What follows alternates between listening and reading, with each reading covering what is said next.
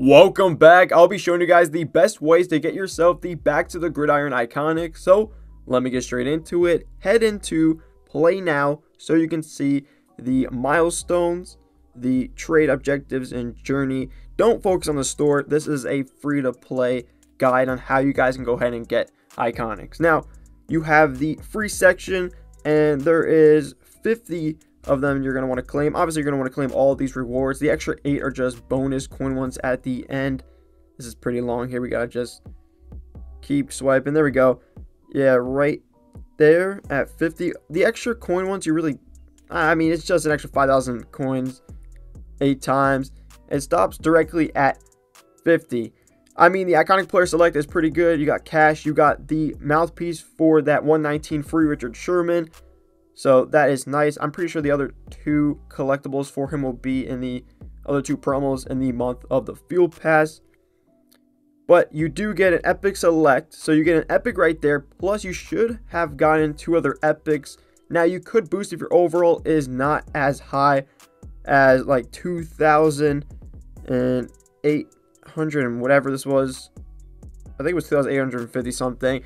You get an epic select out of that if you have a 2,800 plus overall.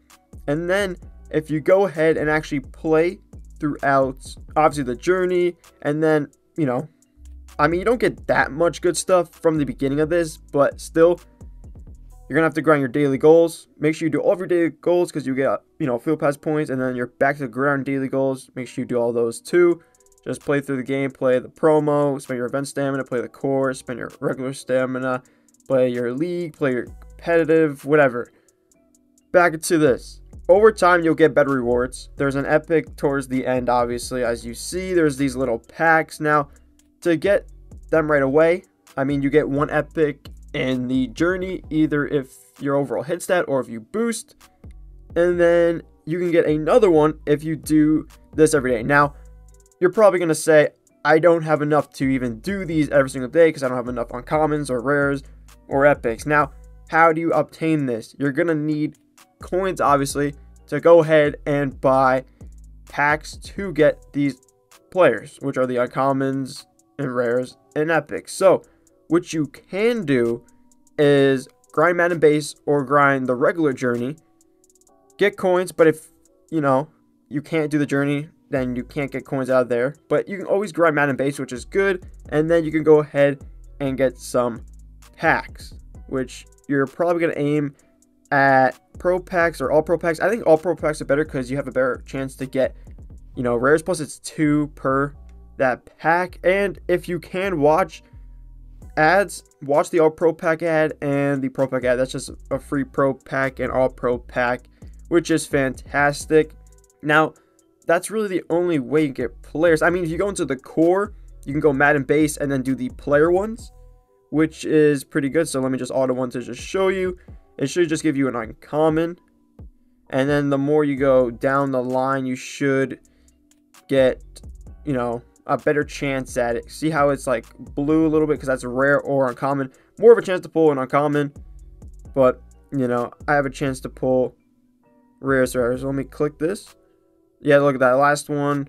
You see you have rares in there.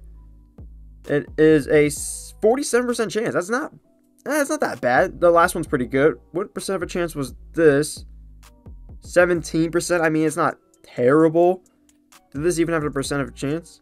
Oh, it has a 3%. You can pull rares out of all of them. I mean, that's not bad. You can do the coin Madden base and the regular one just to obtain either players or coins to go ahead and then take it over to the trades and objectives to do this. Remember, you can do this only 2 times a day for your Back to the Ground upgrade packs, 2 times a day for the plus pack, and then for 5x of the plus packs, it's only 1 time a day. And this is 6 rares and 1 epic. I mean, hopefully you've been saving up. That's plus to all this. If you've saved, it will help you a ton because these events reset every day at 10:30 a.m. Eastern. So if you saved up, that's good. If you haven't, go ahead and grind that way that I just showed you to go ahead and maintain players to get the Field Pass players so you can get your hands on Field Pass uncommons and rares. Plus the plus pack just got updated from the last time I was looking at this in the morning. They did not have chances at epics. Now they do have chances at epics, which is fantastic. So you have a chance to pull epics even out of the plus packs. If you're grinding, you have a chance to pull epics. Plus, you'll get uncommons and rares, which you can take and put them in for, well, uncommons for rares, and then rares for obviously the epics. I do randoms, but then again, if you want a specific player, you know, we do not have a random iconic trait. We only have select ones this time, so you can't put 5, you know, epics into a iconic.